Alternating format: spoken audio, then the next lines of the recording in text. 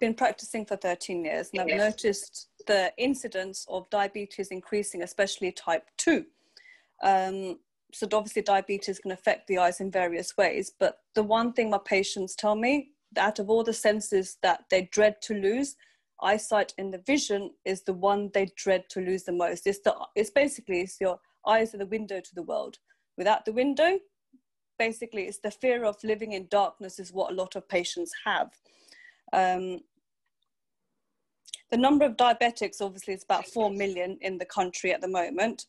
Obviously there's a lot more with type 2 than type 1. Type 2 obviously being more lifestyle as well. It's also diabetic retinopathy is one of the most common causes of sight loss in people of working age.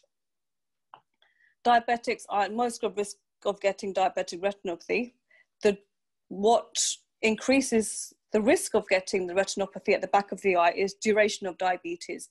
So within 20 years of getting diagnosis, nearly most of type 1 diabetics and about 2/3 of people with type 2 will have some degree of retinopathy behind their eyes. Risk factor, or another one, is diabetic control. The poorer you control your diabetes, obviously, you're more likely to get changes at the back of the eye. Good control of diabetes doesn't prevent getting retinopathy, but it can delay the onset and obviously the severity. Gender also is another risk factor. Obviously, diabetes tends to be more in the males than the females. Obviously, they're then more likely to get the retinopathy. Pregnancy is also to do with if the diabetes wasn't controlled very well before pregnancy, it can obviously lead to complications once you are pregnant as well. Hypertension.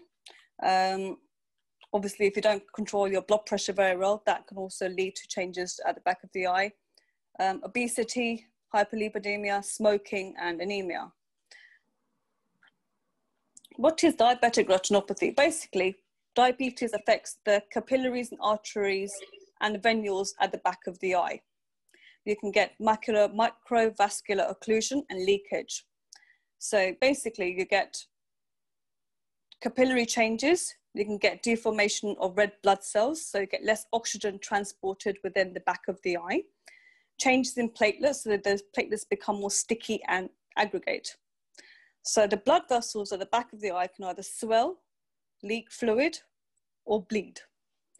The symptoms, what a patient would feel if they were having issues with their diabetes, is like an increase in floaters, blurred or fluctuating vision, impaired color vision, dark empty areas within the vision, and or vision loss.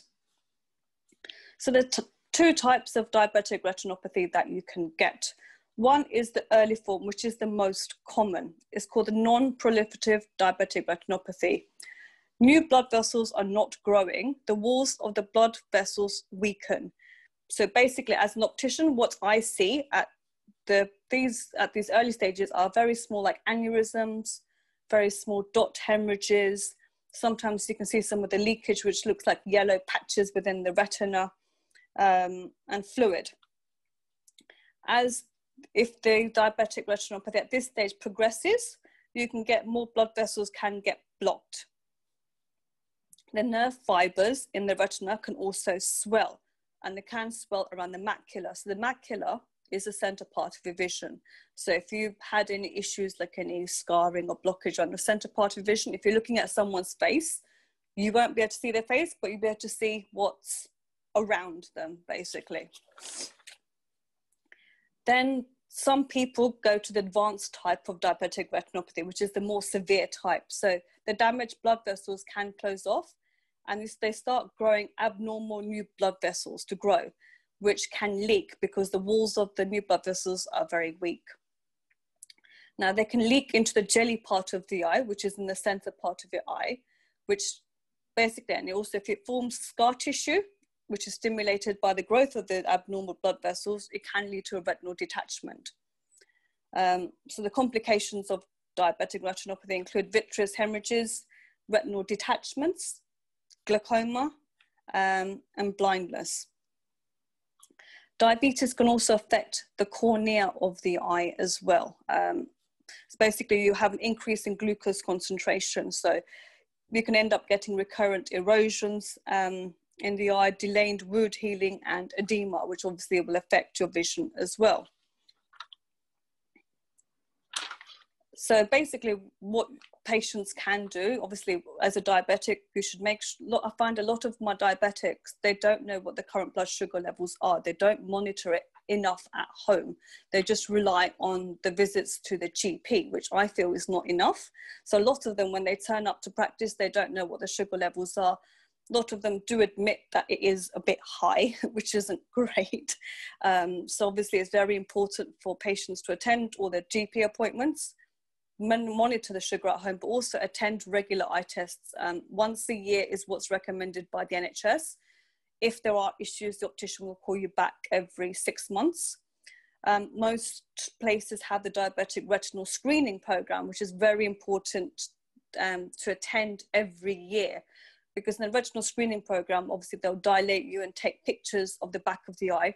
They then build up like a photographic diary of the back of the eye, which is more of an accurate way of picking up early changes to anything happening on the retina at the back of the eye, rather than just visiting opticians, because opticians may not have the fundus camera in the store, so they just have to go on memory from what they've kind of written down and from previous visits as well. Obviously managing the diabetes is very important for the eyes as well. They should also get the hemoglobin A1C test done as well. Keep the blood pressure and cholesterol under control, quit smoking. And obviously if they get, I always tell my patients, if they get any vision changes, get your sugar levels checked and get it checked out by the optician as well, so we can see what's causing the changes to the vision. One of my worst cases that I had, this was quite a few years ago, a gentleman was seen at his retinal screening program.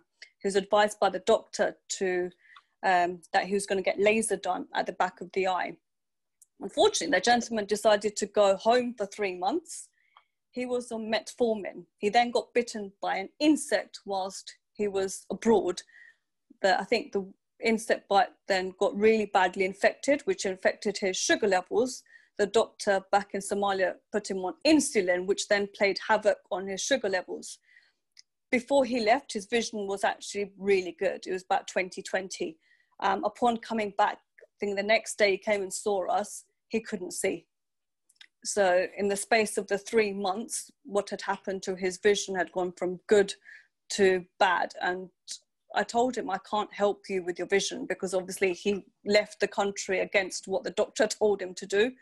And the changes at the back of the eye meant I don't think they could help him as well. So it's very important to keep to your appointments and listen to your diabetic retinal screening program, especially if they tell you need treatment, and make sure you attend those appointments as well.